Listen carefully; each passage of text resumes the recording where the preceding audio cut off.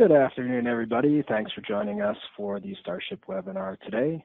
We're going to take a look at the new SAP Business One integration. My name is Chris Lettner. I'm a sales executive for V Technologies, and I'll be taking you through the presentation first with a brief PowerPoint, and then followed by a product demo to take a look at the B1 integration in action. A little bit about the company first. V Technologies has been specializing in integrated shipping solutions for 32 years now.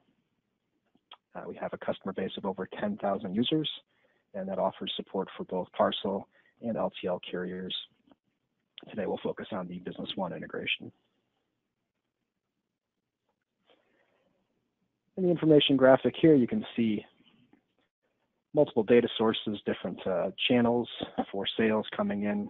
And StarShip kind of acts as a hub for pulling together all of your ERP data together with any pick-pack or WMS information out in the warehouse, pulling together your EDI orders by connecting those up through the ERP integration and then updating the EDI system, connecting with all your various carriers through web services, which does away with having multiple platforms, and then also tying in all of your e-commerce orders, so you have different carts and marketplaces all feeding into StarShip. So what does that workflow look like? Really, Business One is going to kind of be the hub for all of your order data. That could include any e-commerce orders that are flowing through into the ERP, any EDI orders that are being pushed in. StarShip will key off of that. If you have a WMS in the mix, we'll be picking up the packaging information from the deliveries in Business One, and all of that information is merged into StarShip, where you're able to assign the carrier, manifest that, or tend to that load with your LTL carrier, assign container IDs, print barcodes, 128 labels for your trading partners for EDI, any packing lists or trading partner compliance documents, packing lists, bills of lading, manifests, and then all of your carrier documents, anything for customs that may be required as well. As we're updating the ERP, we're also handing off data to your EDI solution so that can go back and update all of your trading partners electronically, and then kind of completing a circle and pushing all of the detail back into Business One so you have it there for customer service purposes and for invoicing. Just a quick look at some of the various carriers that we offer support for. StarShip has built-in support for all your national parcel carriers, as well as some regional carriers like Speedy in the Midwest, On Track on the West Coast. There's about 20 different LTL options with various common carriers, direct web services integration. We also have some hooks into 3PLs like Freight Quotes and Worldwide Express. Shopping cart side for e-commerce, we offer different carts and marketplaces. A lot of the popular marketplaces where you can sell your products online are available for add-ons, as well as all the different shopping cart platforms. So you can integrate all that data in directly into StarShip and ship directly against the marketplace or e-commerce cart, or all that data can be placed into the Business One sales transaction. We're able to extract it from there and then update both sources on the right back. So with that, we'll get into the product demo. Give me a second here.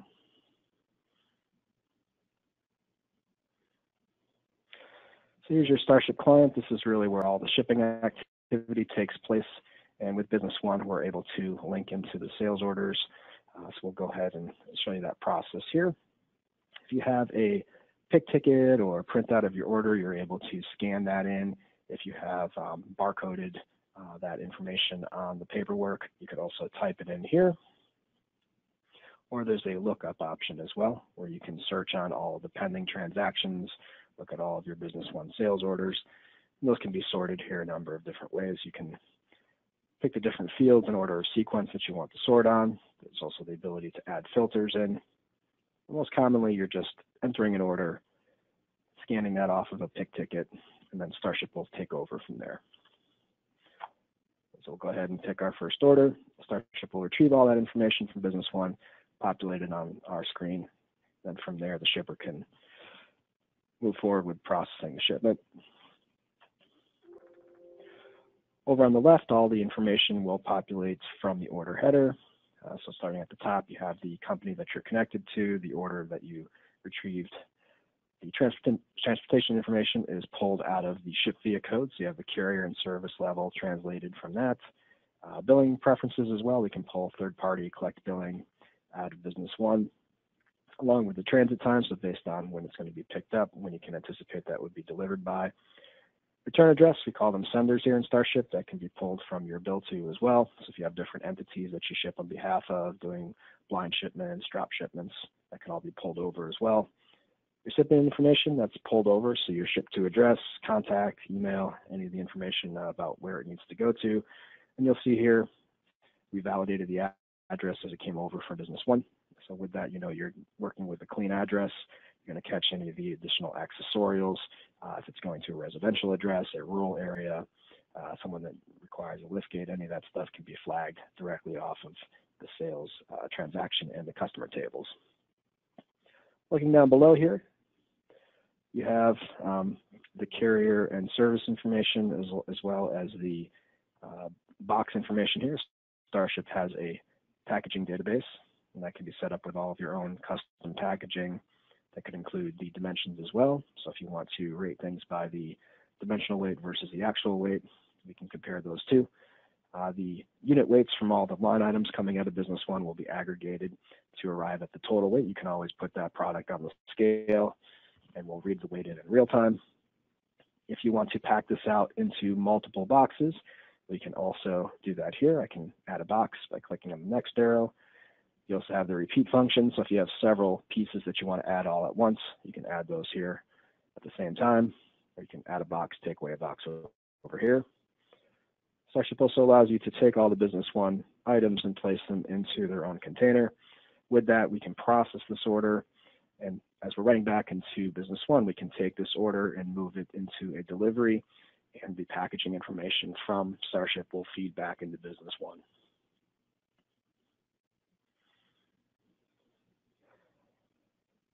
Once you have all that information set up here, you can also do rate shopping. This can be invoked by the user, or you can set it up to automatically rate based on your preferences. There's also ship via rules that can be enabled in order to route the carrier and service type based on preset criteria. You can see here there's a number of different options going from the post office as the cheapest all the way down to the most expensive. And you can sort those here by price, by transit time, or alphabetically by carrier. We'll go ahead and stick with the UPS ground service that came over from Business One. When I'm ready to process my transaction, I can come up here to the toolbar, or I have keyboard shortcuts here in the shipment menu. So this is useful if you want to kind of automate that process by creating a barcode to emulate the keystroke, replacing the keyboard and the mouse. So F5, ship and process, that will complete my transaction, send all those jobs to the printer, print out my labels, my packing list, whatever's needed in order to get that shipment out the door. We support any Zebra thermal printers, as well as any laser or inkjet printers that you might need for your packing list, any other documents like export documentation, bills of lading.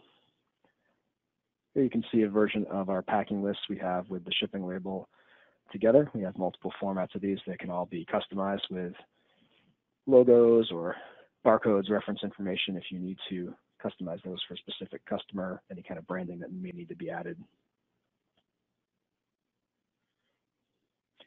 And we'll close out that second package. So let's take a look now back in Business One at the results of that shipment.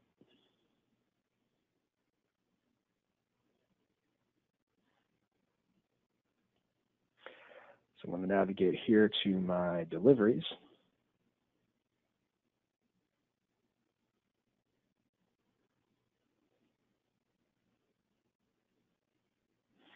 And here we have the delivery that we just created. So we took that open sales order and created a delivery here in Business One. So we have the products and quantities here from the sales order. If I click over on the logistics tab, I'm going to right click over here. That'll bring up our packing slip. And you can see here, StarShip created the boxes from that transaction. So I have my first box here with my first product in it, my second box here with the second product in it as well. So you can essentially bring over all the loose items from the sales order, pack those out on the StarShip screen, and then StarShip will put in the information at the package level back into Business One.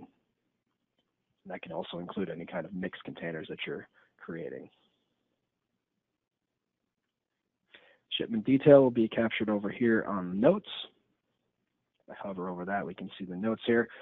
You can customize the content of the data here, the sequence of what information appears here, and I'll show you that right back when we complete the next transaction. Also, your tracking number will populate here. That'll be the master tracking number, the first of the multi-piece series.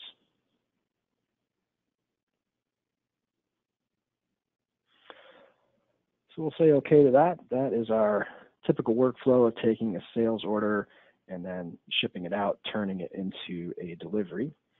From here, we can go ahead and take that delivery, turn it into an invoice. We can merge that delivery with another order if we need to. Let's take a look at shipping a delivery directly from Business One into StarShip. So I'm going to open this one here. Before it's shipped out, you see there's no notes there, no tracking information. We can take a look at the packing that was done here in Business One. So you can also assemble orders and create shipments from Business One for multiple sales transactions, or if you're using a warehouse management system, collect that package information, the package contents, and all that will be captured here with the packing slip in Business One. StarShip will go ahead and read that information in, so you don't have to pack it out on our screen. Let's close that one up, and we'll go ahead and ship our next delivery. Over on the StarShip side, you have different connection points with Business One. So here I can pick the Business One client deliveries as my data source. And just like we did with the sales order, we can go ahead and scan in or key in the next delivery note that we want to ship.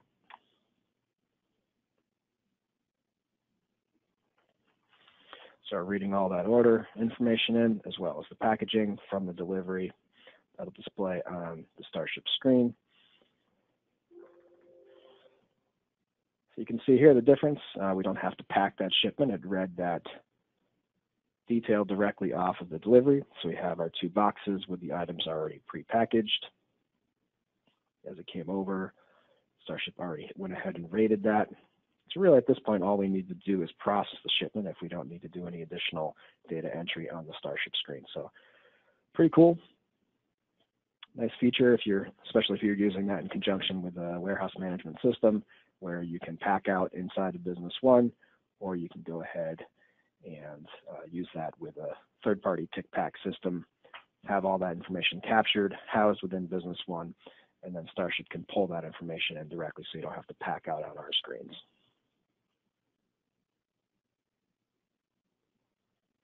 Again, we'll print our packing list, our labels, whatever documents are needed, and push back those results back into Business One.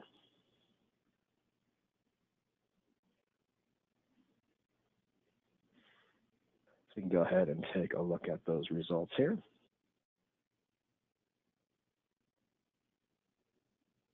As you can see, our invoice does not have the notes.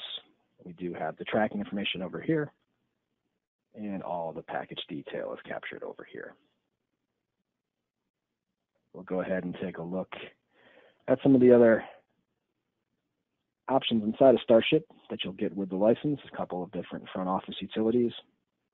With StarShip, you have access to the dashboard. This is a browser-based utility, doesn't impact your user licensing, where you can go in and do lookups using any of the Business One data, find the customer's records, take a look at the tracking information, also has some metrics on the shipments that you're doing over a historical period. You also have access to the rate quote utility. This is opening up the rate shopping functionality to anyone else in the front office that may need access to taking a look at rates. You also have the e-notify option. So you can do custom emails. Of course, the UPS Quantum View, FedEx Ship Alert are supported with the carriers. Notify lets you do your own custom email templates, so you can include any kind of attachments. That could be a static file that we pull from an external directory, or any of the shipping documents that are created within StarShip. You can PDF those, have those included with the ship notification that goes out. You also can set up your own custom schedule when you want to send those. So those can go out real time. As soon as you process the shipment, we can fire off a notification. They can be delayed, so you can sync that to a certain process within StarShip, or they can be manually sent out as well. Okay, that concludes the information that we had prepared to show with everyone today.